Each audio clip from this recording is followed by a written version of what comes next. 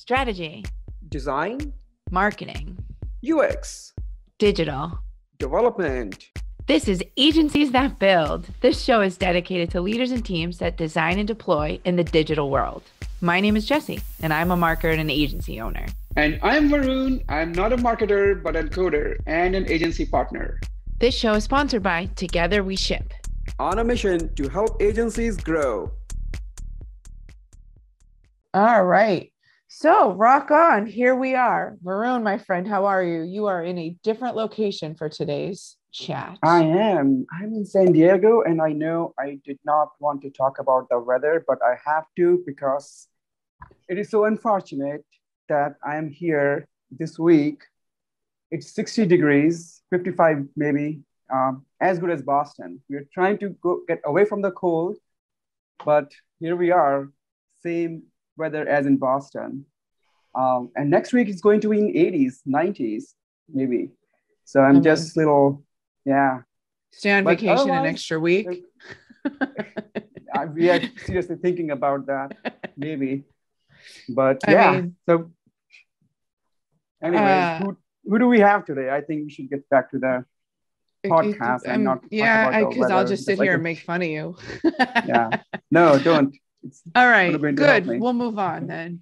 So today's guest is the founding president and co-founder of the Metro West Women's Network based here in Massachusetts, which I happen to be a member of. So I'm going to give a shout out there. She's 40 under 40 awarded from the Worcester Business Journal, also based in Massachusetts. In 2020, she was diagnosed with thyroid cancer, and we'll talk a little bit about that later in our conversation. She is the Chief Operating Officer of Vision Advertising, Julia Becker Collins. Welcome to the program, to the podcast, to the episode. Thank you. Thanks for having me. And while we won't talk about the weather, we were discussing desserts earlier, so we may come back to that. You know, this group here and our preference between sweet and salty, but that remains to be seen. So we're going to start myth busting question here. What sort of myth would you like to bust? What sort of bogus strategy or misconception would you like to set the record straight on? So I had been debating whether or not I was going to do something funny, but I think my favorite myth to bust with business, especially since we're having conversations that I want to help other agency owners with, is the relationship between sales and marketing. A lot of agencies, a lot of corporations struggle with the relationship between sales and marketing, and they're often siloed. And oftentimes people think they should be siloed, but really what they should be is thought about as a Venn diagram. And I actually just had this conversation yesterday with somebody where I was trying to explain that the two departments really often fight with each other, but they need to understand that in order to succeed, they need to be almost holding hands, and that one does better when the other one does better, and that their success is really relying on each other. So you're not competing with each other, but you're helping each other. So if you think about that Venn diagram, the overlap is where the happy place is. Or if you think about it as holding hands, they're doing better when the two departments work together. And why is that? Why do you think they have to, well, where is the overlap? Let's understand that, because traditionally, you know, they have been working as a separate teams, you know, sales, marketing, they do all things, and marketing would, you know, do the organic traffic and bring the marketing qualified leads. But as like in today's economy, today's businesses, they are trying to get it together. But, you know, it would be interesting to hear, where do you see the overlap? What they need to do to make them well together as a team? Yeah, I mean, the overlap is in a lot of places, but if you think about kind of a traditional sales funnel, marketing is really responsible a lot of times for the top of the funnel, and sales is responsible for further down the funnel. Obviously, I'm simplifying here. And what happens is that oftentimes sales feels like they're not getting the credit for everything. You know, you're not bringing in what you should be bringing in, saying this to marketing. or they're, because sales is so reliant on every single sale that they're making, because their bottom line, their personal bottom line, you know, how they get paid is really reliant upon every single sale that's coming in. There's that competition that happens with marketing, or they feel like marketing's not doing enough. Why is this department even here? We should be spending more on sales practices, et cetera. And then on the marketing side, they feel like they're not being heard, they're not being appreciated, because, you know, in marketing, what happens, whether you're having this conversation with a sales department or having this conversation with a potential client, people want to know, okay, well, if you do this with marketing, where am I going to get the sales? And sometimes what happens with marketing is you do thing over here and then squiggly line happens and you make a sale. It's not necessarily a direct correlation, and sales teams can't often understand that. But we know that in marketing, if you don't do the thing, the sale doesn't happen. There is a connection between the two, but the way that the two departments often think are so disconnected, they have a hard time understanding how to get along. Before I was with Vision Advertising, I was with another agency, and I was not only the only woman in senior leadership, I was the only person in marketing. So I was the internal marketer for a marketing agency, marketing a marketing agency. And me and the sales team, this was like the constant butting of the heads. They couldn't understand why I even had a job, because all that money could be spent on more trips for VIPs to take them to Celtics games, versus I didn't understand why they wouldn't just look at Salesforce and put things in properly, you know. So to actually figure out how to have those conversations together and get to a place where they were like, oh, wait, maybe what you are doing is really helping. And if we actually, you know, moved the leads forward in Salesforce, everybody would understand what's going on. So you're not just pulling numbers out of thin air in the meetings. We could all get along better. Let me follow up that up with, so there's, you know, a lot of the agencies that we chat with are, you know, some tend to be, you know, in the tens. Sometimes they have in the hundreds in terms of employees, but when you're starting out, you don't always have both departments. You know, you tend to have to make a decision. Marketing person usually comes first, although that could be debated.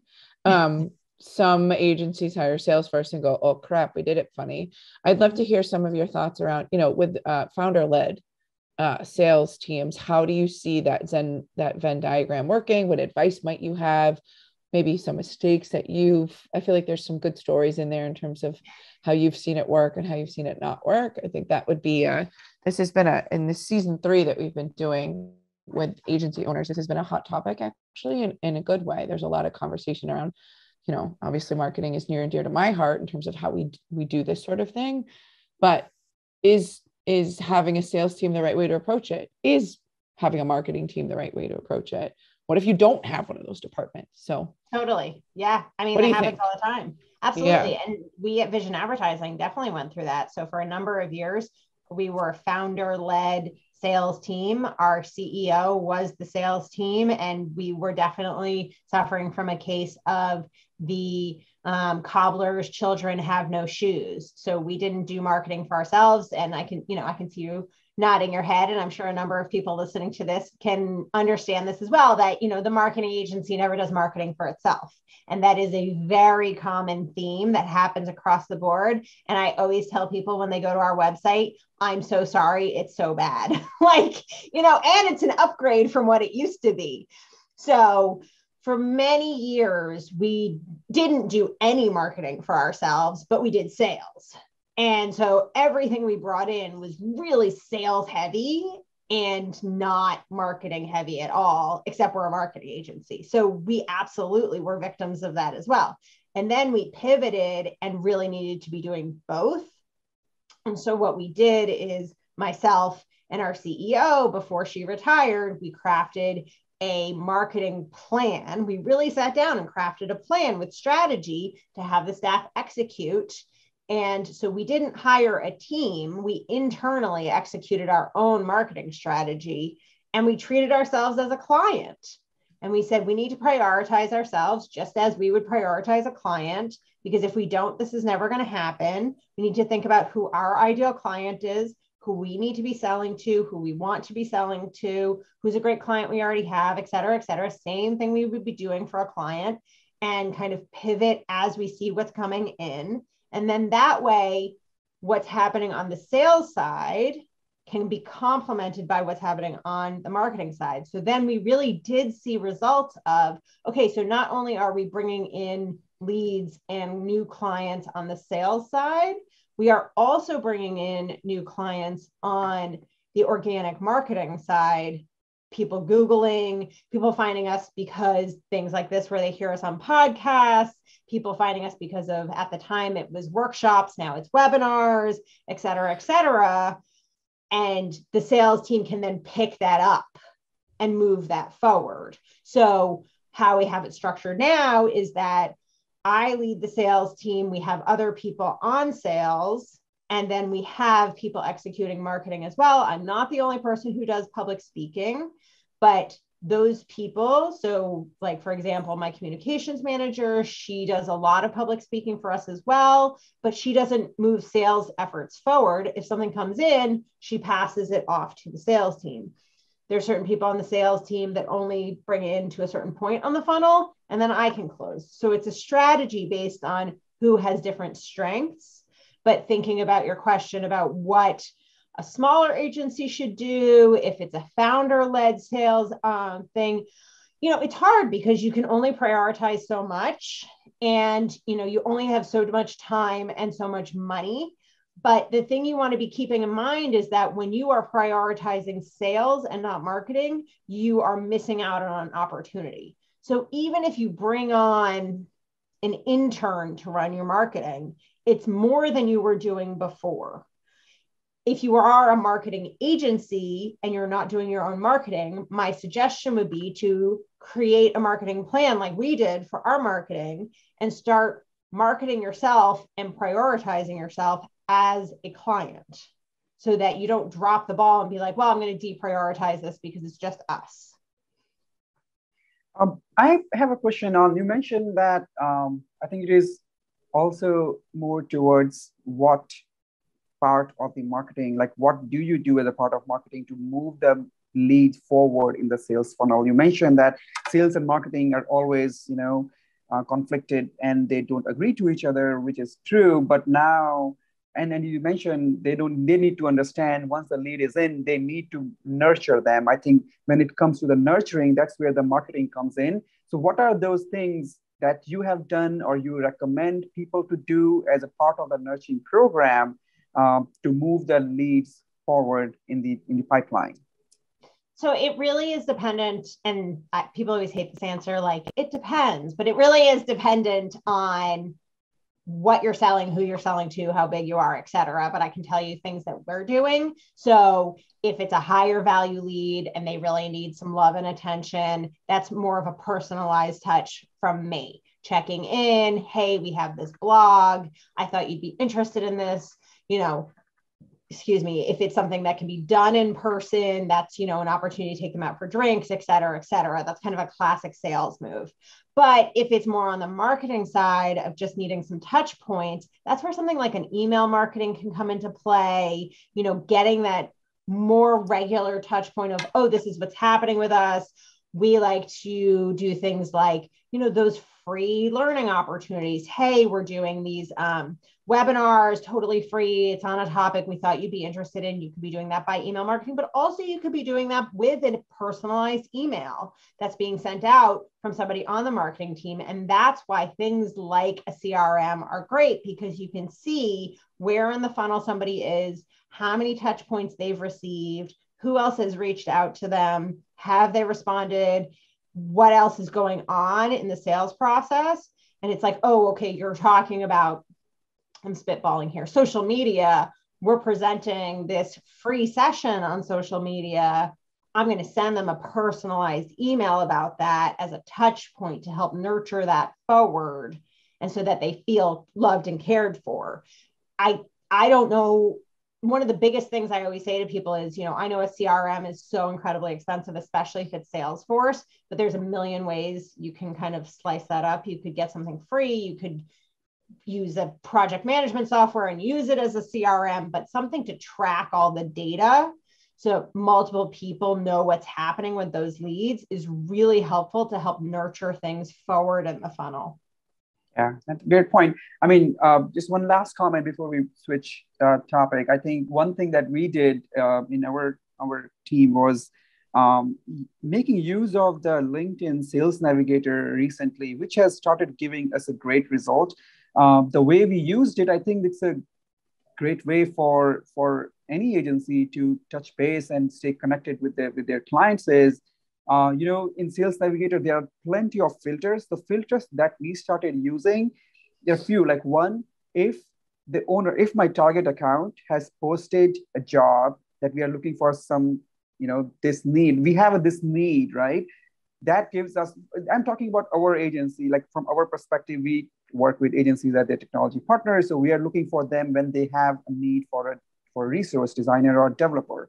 So we tell them, or we have those filters as soon as they post something that gives us a connection point. Like this is something that they have updated. So we should go and touch base at that point.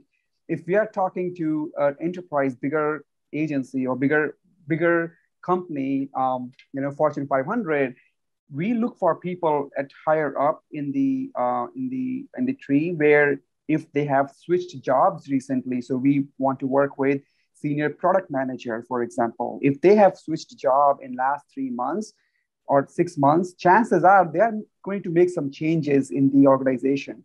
So if they are looking for some change, that gives us another checkpoint and trigger that allows us to make a connection with those people. So those are little things that tools like Navigator has come to us as an immense value, which I just want to highlight. I think that has been very helpful for us. Nice. I'll also chime in there from an agency perspective too, understanding how sales sells. If you're in marketing and how marketing chooses to market. I think you said it earlier, or part of our prep conversation is around the communication between both departments. Like healthy friction is good, but y'all should be talking to each other. If you're not, there's a bigger issue. Why did that one close? Why didn't that one not close? And just going through and having anecdotal chats, what's the word that you use? Maybe we change the word. Maybe there's a different way to describe what we do. So I think it's for any kind of agency, it's an important piece to kind of address as they're working through things. So, but that's a good myth. I like that one. We've chatted about it a lot. So at Vision Advertising, let's talk a little bit about you guys and, your superpower. One of the chats that we have with a lot of folks on this podcast is around, process, culture, people, some of the important, how do you keep people motivated? How do you keep them doing their best work? What do you guys tell us a little bit about, how you guys function, how you found it to be able to grow and be successful that way? Sure. So I would say, maybe what didn't work. Let's be honest, that's literally what we all want to hear. Like, What are the mistakes y'all made? Because that's what we want to talk about. So I would say that we have two things that are our superpower, if I really have to filter it down to that. One is how we communicate. And it's both internally with the team and externally with our clients. And we really pride ourselves on being transparent, honest, and open. And that doesn't work for everyone. I'm going to be really clear about this because people think it's like the most amazing thing in the world. And then they either come to work for me or they become a client and they're like, whoa, pump the brakes here. I didn't realize this is what you meant, like this level of honesty. And I'm like, yes, this is really what I meant. Transparent, open, honest communication. So what does that mean? So when you work for me, there's no, office politics. There's no wondering what I mean when I say anything. What you see is what you get. You get immediate feedback, whether it's constructive or positive. You don't wait for an annual review. There are no annual reviews. You get to know what's going on immediately, which means you need to be prepared on a daily basis to get feedback. You need to be prepared in a group setting to get feedback from anybody. Thick skin. Exactly. I had somebody that worked for me that said the best way to understand working for Julia and vision advertising is get comfortable with being uncomfortable. And it's really true. So it's exciting. You learn a lot. You have a lot of opportunities to grow as a professional. The job is as big as you want to make it. We're a small company, so there's huge opportunities to grow and expand. We always want to open up opportunities for professional development. If you say you want to learn something new, we'll create that opportunity for you. Your voice is always heard at the table. There's not a lot of levels between the lowest person and the highest person. There's not a lot of red tape. You should always say what you're thinking, but you're always going to get feedback. But the nice thing about that is you just can kind of move through your day and you know what's going on. I'm going to, organize myself the way I want. We hire adults that know what they're doing. We have flexibility in our work schedules. We offer unlimited PTO, and we really want people to use it because we trust you to do your jobs. Weird. So you're right? hiring adults. And we are hiring. But because of that, it's, get your job done and go enjoy the rest of your life. But if that means that it's a really busy week, then it's a really busy week. And if it's not as busy a week, then it's not as busy of a week. And so all of that kind of flows through this idea of open, honest, and transparent communication.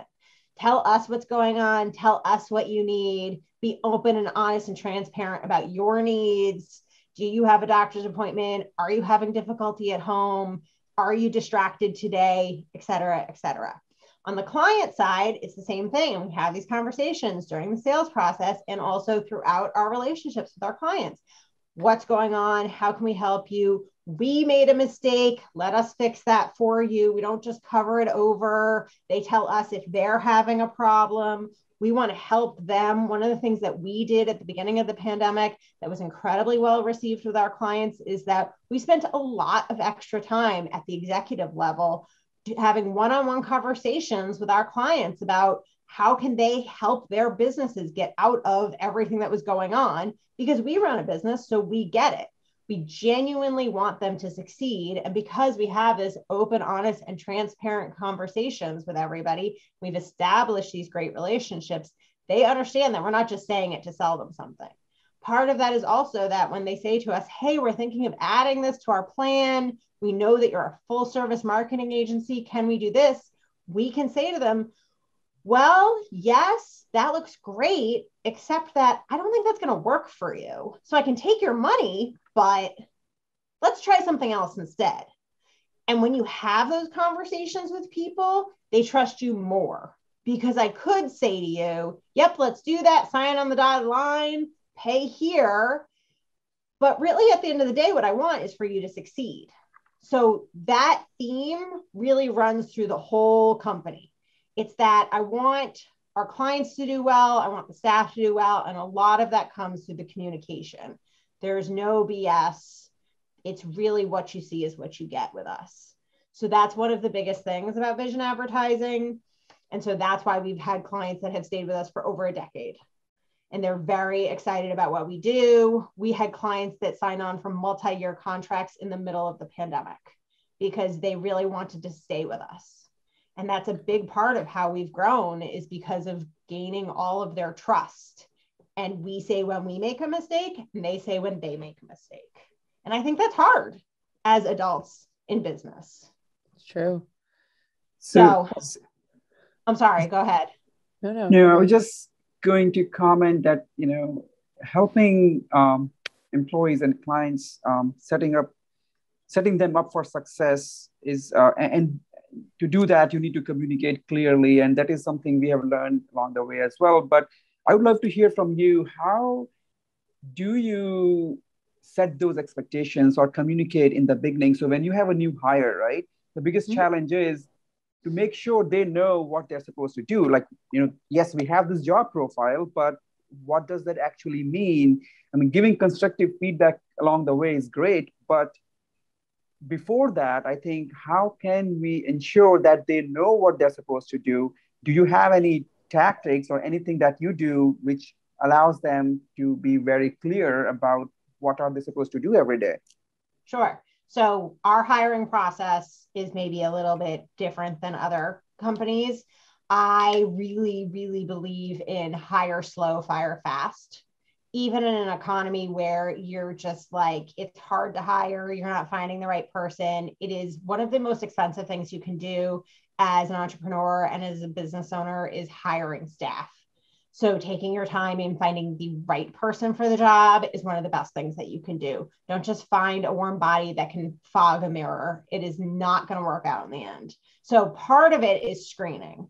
Part of it is figuring out your process for screening. What are you asking in the application process? Why are you asking those things? Half the time, the questions I ask are not about the answers. It's about how you answer. It's about your thought process. So, for example, I want to know if you can follow directions. So I ask for 5 references in the initial application. If you don't provide 5 references, then you can't follow directions. It's not about the 5 references. It's about following directions. So it's screening and setting expectations from the initial point of here is where we are. I expect things to be done at a very high level. So now we've gone past the initial application. We're having a phone call.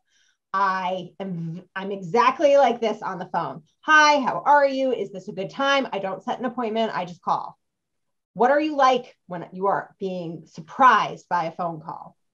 Because marketing is a very fast business. So what are you like when it's unexpected? Does it go to your voicemail? Is your voicemail set up? Do you return my call quickly, right? Like, so there's a lot of layers to this. You can't just think about it as like an external, recruiter is dealing with everything. You need to be invested in this. Okay, so now you're going to have them do a writing prompt because most of marketing is writing, right? So you want to know before you spend lots of money on this person, how do they write? How is their grammar? How's their long form writing? How's their short form writing? Can they do it while they're sitting in front of you under pressure? Right? Like there's a lot of stages to this. Have people on the team interview them because it's a small company. What do they think about them? And I am very clear during the interview process. We're a small company. I care more about how you think and how you answer questions than can you already do the job? Because I can teach you how to do the job. That's not the problem. But I can't teach you to problem solve. And I can't teach you to think on your feet.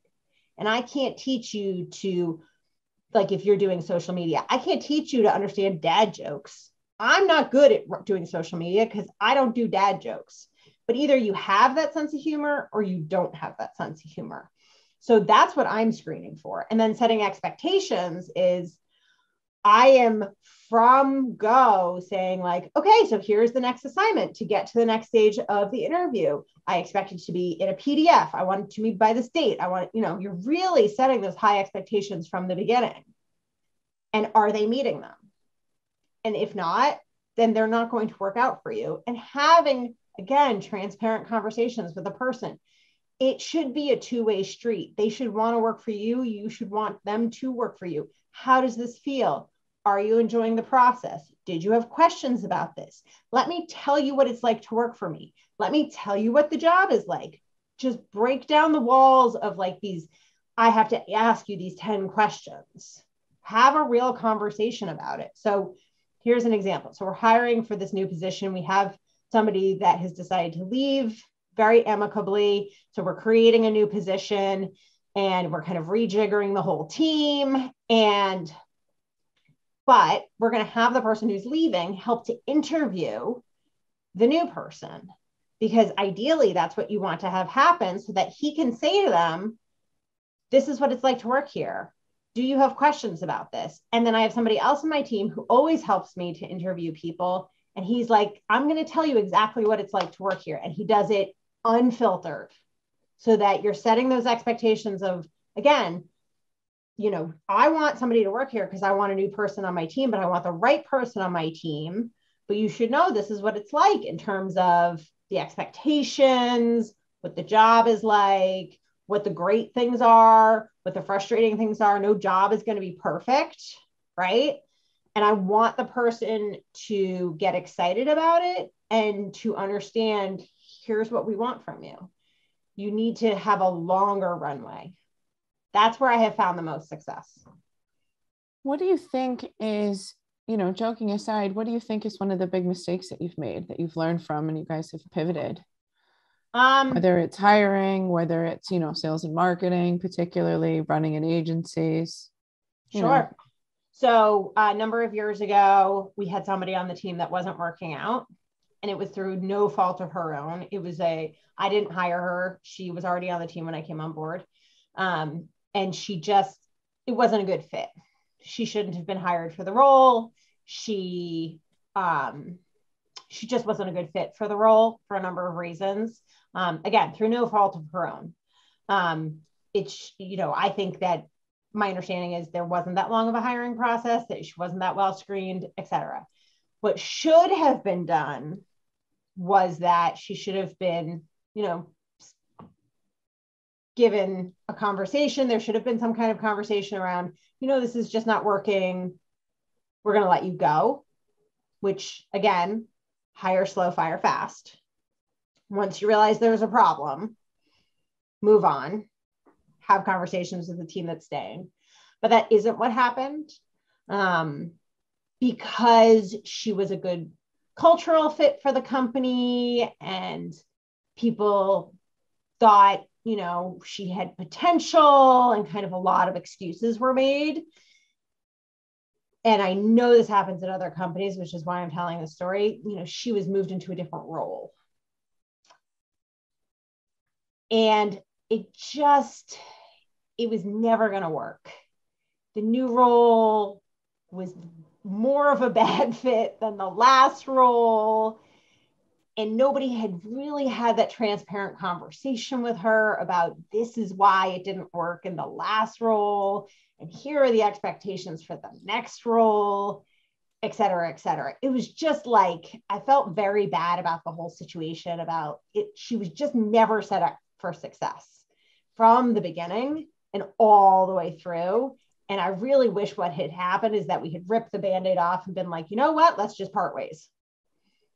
And I have seen that happen at other companies where it wasn't me that was responsible for things. And I've seen it happen where I hear about people getting moved from role to role to role because it's just easier than firing them. But really, in the end, you just need to be like, if this person isn't working out, they're just not working out.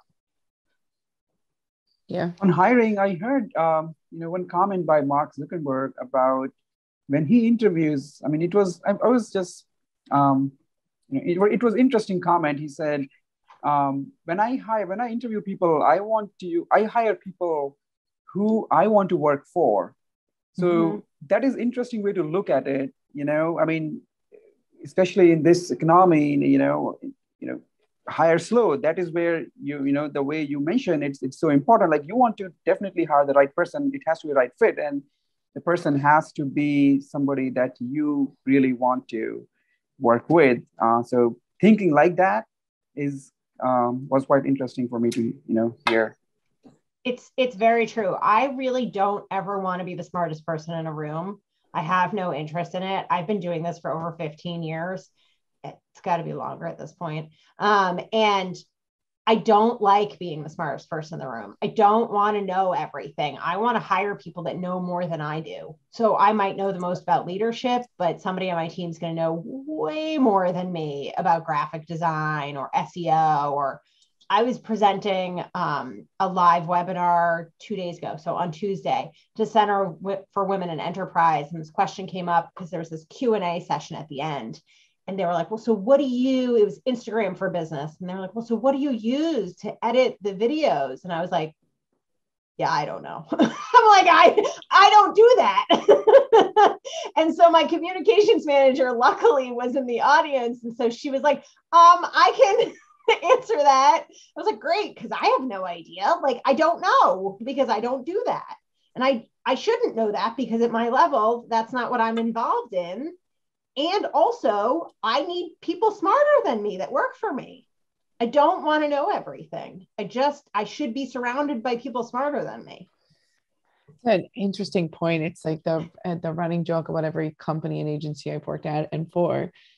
or with is I love interns. I'm not allowed to manage them, but I love them because they know so much more about what's cool and what's hot and what's more interesting. And, you know,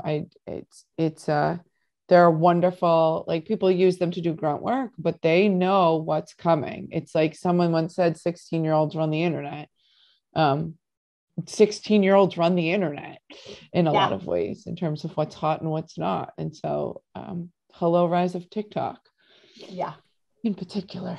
So, but I want to, before we shift to you specifically, you know, what is, if you had to pick one challenge that's keeping you up at night, you know, as an agency owner, that, you know, if you don't say sales, because we all know we're all there with you. Yeah, I mean, but I think that was pre-pandemic too. So it's just, I think, but I don't think that's unique to marketing. I was in fundraising before I got into marketing, and bringing in money is going to keep anybody up that has to bring in money. So it's called business. Correct. The bottom line, my friend. Something that's keeping me up at night. I would say, you know, one of the things I worry about, and I think it might be an irrational worry, but it's a worry, is that, you know, we used to be in person as an office. And now, for everybody on YouTube, you can see this is my lovely home office. And now we have chosen to be completely virtual because of the state of, you know, unknown things. Exactly. But the funny thing is that my staff actually wants to be in person. Everybody says, oh, millennials, they want to be remote, except my staff's all millennials. And they want to be in an office, except at the same time, we're all very concerned about the pandemic, et cetera, whatever. So I always worry about, like, am I providing enough of the same experience for them in a virtual experience, but we don't have that kind of, like, I can turn my chair around and ask you this question, and we can all get drinks after work. And, you know, we're a small company. We really enjoy spending time together. So, you know, we're having conversations about doing some kind of co-working space in the future, et cetera, but it's not the same. And that's definitely one of those things where I'm just like, am I giving enough to them? Do they have what they need, you know, emotionally? On that side. That's a very difficult question for the owners these days to answer, because at one point you do want to provide for your employees, but at the same time, you have seen that business has worked through the pandemic at, you know, without the cost of, you know, your office space. So, you know, if that expense is really worth it or not, it's difficult to, you know, find that right balance, like how much you want to spend on the, you know, commercial space. So exactly, it goes back to the whole, and we've had this chat with many owners, it's hybrid model, hiring models, like it affects all the things that are associated with that. So, but let's pivot the conversation here for a minute. Tell us a little bit how you got into this business. I think you've got the quote you used earlier, of course, I can't remember it, but it was pretty funny. So I'll let you tell it. And fell face first into that marketing. Was it. Yeah. Well, so most people, I present a lot to college classes and professional groups. And the question I get most often is, you know, do you have a bachelor's degree in marketing? You know, did you go to school for marketing? And I didn't at all. I have no professional background in marketing in terms of like an educational background. My bachelor's degree is in women's studies with a minor in art history. And then I have a master's in business. And I went to law school for some time. So I know. But the other part of that is that I'm also older than I look. So there was no social media when I went to college. So if I did study marketing when I was in college, it would be so drastically different now that I don't know if it would have mattered. Yeah, they didn't teach metrics back then. No, there we're was all we're all older than we look, if that helps at all for context. Yeah, exactly. So they didn't teach that. They didn't teach there was none of that. Exactly. So I really, right after college, I was working as first an assistant property manager, but then a property manager for low income housing out in Western Massachusetts. And one of the issues they were having is filling all of the apartments. And they really suffered from the problem that a lot of businesses suffer from is we've always done it this way, so we're going to continue to do it this way. And they couldn't figure out why they were having so many problems filling all of the apartments when there is such a long wait list for Section 8 and Section 136 apartments. They don't, they're like, well, why would we need to market? There's a wait list. And I would just remember, I'm 22 years old and I'm having a conversation with a CEO of a multi-million-dollar company being like, well, something's not working. So Craigslist. I know. I literally think that I booked myself to sit at tables for people needing to rent apartments, like a housing fair. And I made poster boards or something that was marketing. And I, got us up on websites for apartments. And I had conversations with different housing agents, networking. That's what I did. And I filled up the entire apartment location within 6 months. And this is a company that has locations across the state. I think they're actually across New England at this point. And I was the only location that was full across all of their locations. And all of those property managers are lifetime property managers. They're in their 40s. They've been doing it for decades. And they couldn't figure out what a 22-year-old had figured out that all of them hadn't figured out. And so then at some point, they had me going around to all of the locations, training the other property managers how to market their locations. Again, having no degree in marketing and being at maybe 23 at this point. So then I went to law school, figured out that I didn't actually want to be a lawyer or pay the money to go to law school. And then I ended up doing a lot of nonprofit fundraising in Boston, about 10 years of it. And one of the things I discovered is that when you work at a nonprofit, you do about 10 jobs. And so if you're in marketing, you're actually marketing, fundraising, major gifts, et cetera. Or if you're in fundraising, you're also marketing, et cetera. So I learned how to do marketing just by needing to do it because nobody else was doing it. I was a really, really large nonprofit and they didn't have any marketing. They didn't have a website. They didn't have a Facebook page. They didn't have nothing. And it was just when things were kind of started getting busy with Facebook, all of that. And they needed to have some kind of online presence. I started working on all of that. I worked on actually creating the website and working with a vendor to create the website. I crafted sales promotions for them. I brought in, hundreds of thousands of dollars in sales. They had never had anybody do that for them. I took a department that was deeply in the red and I moved it all the way to the black, and it was funding 3 other departments. After I left that position, I ended up leading a department at another nonprofit, and we were moving the marketing and the fundraising from being grant-based so that they were diversifying their funding source so that they could have more individual donors, major gift donors, event donors, et cetera. Because just like if you're doing financial planning or if you're doing sales or if you're bringing in new clients on the corporate side, you always want to have a diversity in where your funding is coming from. It's the same thing in nonprofits. And so they needed somebody to really lead those efforts. And they also needed somebody to lead marketing because they had none. So I did an entire branding scheme, website launch, et cetera. But again, no formal training. I would just be like, oh, there's a free workshop on marketing for nonprofits. Here's a free workshop on social media for nonprofits. I just went to a million things and figured it out myself. So that's it. And then I ended up switching over to corporate marketing because I needed, to get paid. It's weird. Food, housing. Paying my bills, paying my mortgage. It's kind of important. So there you go. Yeah. So let me ask you one more question as we wrap up our chat today. What's exciting you about the future? What are you looking forward to? Outside of post-COVID world, whatever that may look like. I mean, personally, I'm excited to travel more. I used to travel a lot in the before times, so that will be delightful. Professionally, for vision advertising, I'm really excited about this next chapter. We're hiring for 3 positions right now.